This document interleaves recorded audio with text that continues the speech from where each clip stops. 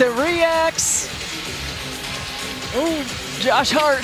So it was a gritty win, man. But I got to start with Josh Hart because the amount of sacrifice that it's taken for him to really be a solid member of this team, it's a lot, bro.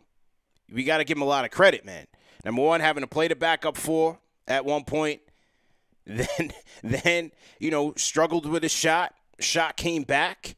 Now Julius is gone. He's got to play make on top of being the best rebounding guard in the league. Now he's got to play make. And now he's got to hit shots with Brunson out. And so 19 boards tonight. 19 board triple-double for Josh Hart. He's back to being the Hart that we got last year, man. This was the Hart where when he came into this team, you're like, yo, we got to steal here. And you could even say he's been even better.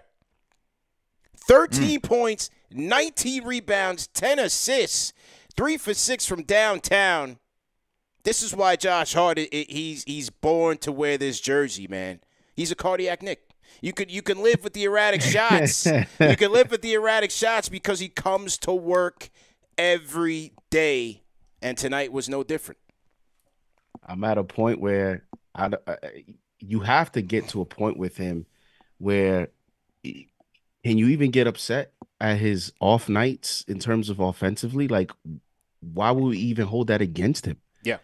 And the reason I'm saying that is now if he goes into a little bit of his back to 20 minutes, 22 minutes roll when everyone's back, then we analyze it a little bit differently because then his 22 minutes need to be very, very, very impactful.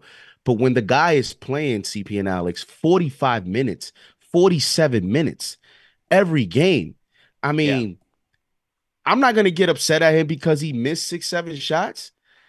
We're asking him to do more. And we've seen in the past with previous Knicks, Nerlens Noel, a prime example, right? Some other role players that we've had in the past, even this year, where even Precious Achiuwa a little bit lately, where you ask a player that is used to playing a certain role in a certain amount of minutes, and now you're asking him to do much more.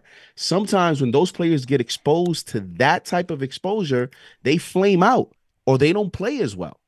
And Josh Hart is not only playing, 40-something minutes, but he's also contributing. He's taking his game to another level. And you don't get that from players of his caliber because, he is a role player. Role players don't play that. They don't play better. They don't give you 19 rebounds because you're giving them more minutes.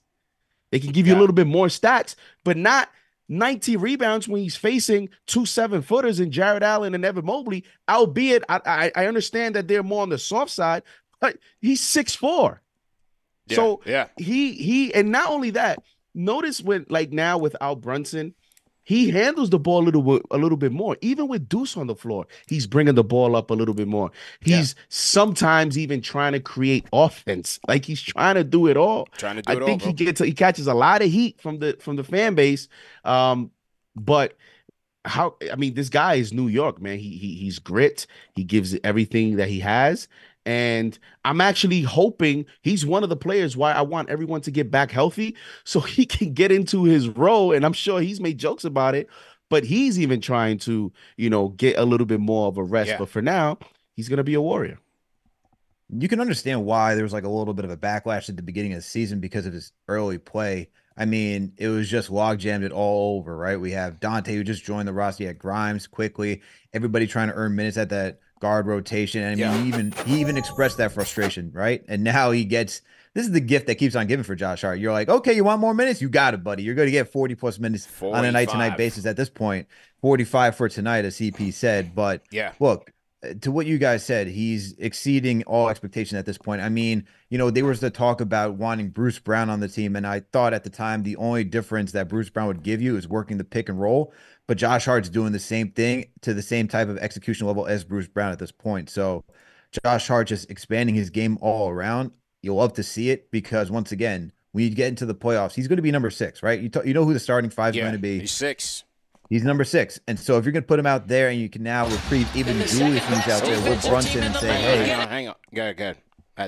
So now you can say, even if you have Brunson and Randall out there who control the rock for most of the time, if you could say, hey, Josh, you can bring up the ball now, let Randall and Brunson play off ball and get into their spots, that changes everything offensively for this team. And now it's just another dynamic that you can add another wrinkle if Tom Thibodeau thinks that way. Yeah. So I like, look, sometimes these injuries, it sucks in the moment, but for all these guys, they're all learning how to play at a different level. Like as I said at the beginning. I mean, the next guy we got to talk about is Dante DiVincenzo, because this The guy's just big scoring. Ragu. He's just scoring at a high Welcome rate, back, man. man. Welcome.